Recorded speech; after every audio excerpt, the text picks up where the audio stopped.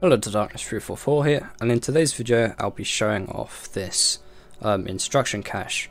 There's probably some short, quick montage with some of the specs of this in the beginning of the video, but basically to break this down into more human terms, I guess, what this is 64 bytes of instruction cache, right? And then we have 1k bytes of serial hex memory. What this basically does is this 1024 bytes of memory is divided up into 16 pages of 64 bytes each. So what happens is when we want to load a page, we'll basically select one of the pages from out of the 16, send it serially down these wires through here, converting, and then down into these cells where they save the value. And I'll go through it a bit more in detail later in the video. What this basically allows us to do is have a massive amount of memory, but still access it fairly fast without too much delay. So first of all, how does this memory work? Specifically the barrel memory. So as you know, I've kind of teased off barrel memory in one of my shorts earlier. And it was this design over here, I'm pretty sure. So I basically made this design to work serially. However, I've come up with much better designs, as you can see over there. So first of all, we have to understand how we can represent data in Minecraft using barrels or chests, or basically just items that can store MBT data. So over here we have a redstone comparator, and what we can do is when we place a barrel down like this, the comparator will basically read what's inside of the barrel or the barrel's data, and it will output a signal strength that according to what's inside. With signal strength, we have signal strength 0 to signal strength 15, 15 being the strongest. However, if you recognize that hexadecimal also ranges from 0 to 15. So with a barrel like this, we can actually represent one barrel as one hexadecimal value. So for instance, if we just put in one item like this, we get out a signal strength of 1. But say we get like a full barrel, for instance, like this one I've made earlier, we get out a signal strength of 15, as you can see, which means that we can actually encode data into hexadecimal and store it inside barrels like this. Unfortunately, we have to pick up all the shovels as well. So that means we can get quite clever with our designs, because over here I've got this very simple design over here. Let's actually get a barrel so we don't get any more shovels. But we can place down barrels like this and then use comparator lock like this, like we've done with our RAM and stuff, and it means we can decide to read the barrel, what the content of the barrel is in, to this address over here. So this design doesn't actually work properly because the problem with signal strength is that every block you add reduces by 1. So in between these memory cells I'd also have to have comparators, but yeah, this design wasn't really meant to be good anyway.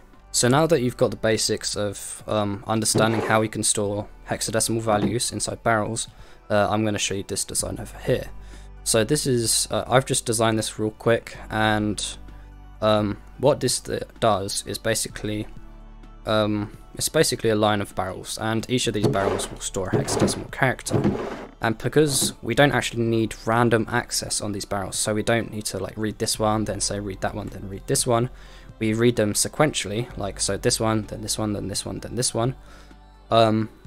We're basically reading the data out in a serial form. So what we can do is actually, if we turn this on, because this is normally meant to be high, we can actually send a pulse like this and read the data out of these barrels. And the way this memory works is basically each of these barrels will have a value. So let's put something in, right? This comparator will read this value, then it will output the value over here through this barrel into this redstone dust over here, because this barrel is acting like a solid block. So that means any data in here will be output over here. The problem about that is that all of these barrels will be outputting at once, so we have to have a line over here with repeaters that go into the comparator that's reading the barrel, with an item that cancel the comparator out. So because this comparator is on subtract mode, it'll take whatever data is in here and then minus a full signal strength of 15 because we're using repeaters. So even if this is 15, 15 minus 15 is 0, so it'll output 0 signal strength. Then these comparators over here, all they do is just make sure the signal strength can travel down properly. Because if we just replace them with redstone, well, 1, this comparator would get powered by them, and 2, the signal strength would degrade, and we want to preserve all the data. So that means if we pulse this line like this, what's happening is that we access this one, it starts reading down this line, then we access this one, it goes down this line, then we access this one, it goes down this line, etc. And basically, because we're doing it sequentially and we've done it with proper timings, it means that when we read this data, it won't actually, this one won't get mixed in with this one, it'll all be separate.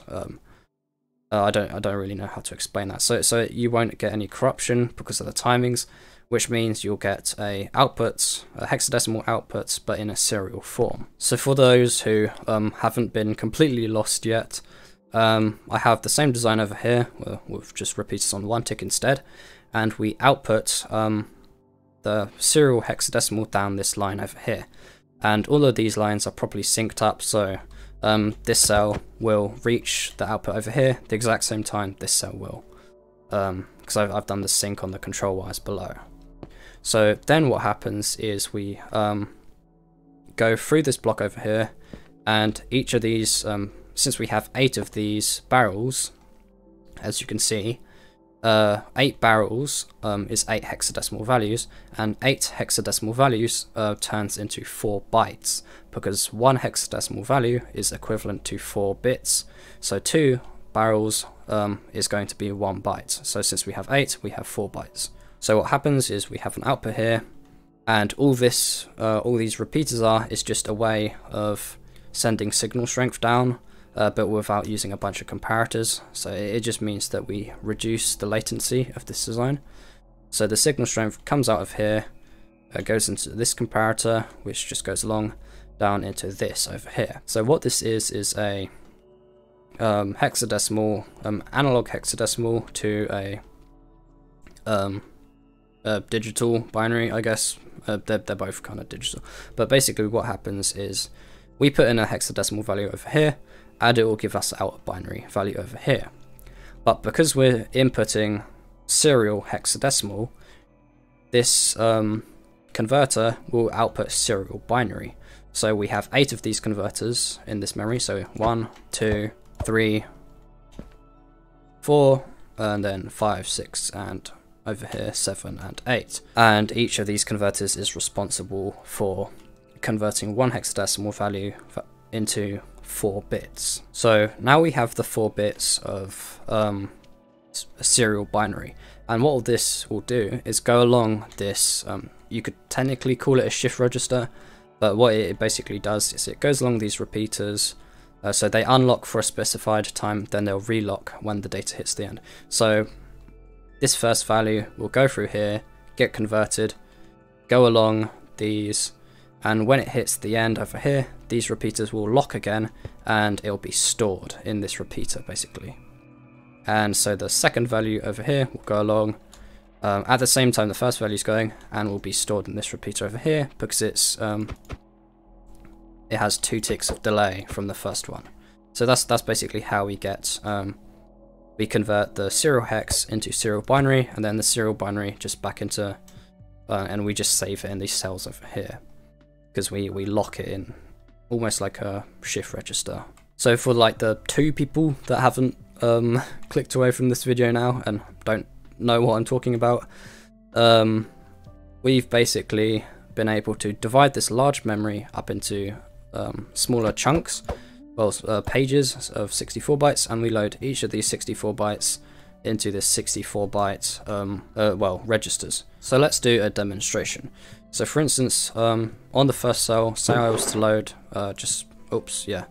just a hexadecimal value of 1, then say another 0, then a 1, and then let's say we'll do a value of 15 for this one. So when we output it, we should be getting 1, 0, 1, 15. So now if we swap the page to page 0, so let me just turn the address to 0, and then just click this down like that. As you can see, our data went through, it's going through down like this, and the repeat is a lock. So as we can see, we have a value of 1 over here, so we're going to disregard the last 4 bits because we're only working with a nibble at the moment. So 1, 0, 1, and then the last one is 15. It's kind of hard to see. So in spectator mode we can see it kind of a bit better. So as you can see, we have 1, 1, 1, 1, which is 15. So yeah, that basically means that it's worked properly. So what this allows us to do is just have a very large amount of memory and address it quite quickly, because now that it's stored in these registers over here, we can actually address one of these individual registers. So for instance, the first register over here that stored the value of the value of 1, we can actually address. I think it was 1, 1, 1, 1, 1, 1 was the actual address of that register, and when we read the data, we get a 1. Now if we go the one before that, we should be getting a 0, then the one before that, we should be getting a 1, and the one before that will be getting a 15.